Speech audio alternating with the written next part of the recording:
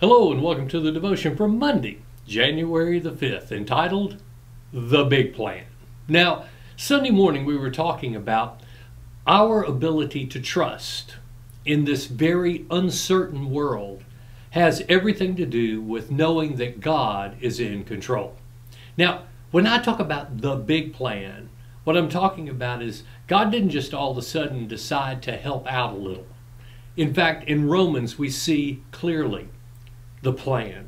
He says, if God is for us, who can be against us? In other words, if God's on our side, who's going to stand against that? And then he goes on, because he did not spare his own son, but gave him up for us all, will he not also, along with him, gloriously give us all things?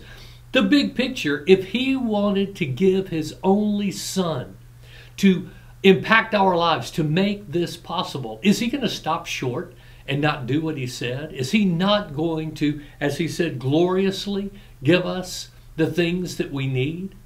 I think not. The big plan is I'm all in, God says. I'm giving my only son to make this possible. And if I do that, who's going to be against you? I've started this.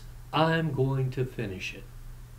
Let's pray. Father, Lord, I thank you that this is not about a whim. This is about a huge plan that started at creation, but that found its apex in the giving of your own son to go, that's how committed I am. I am fully involved. I am all in on this.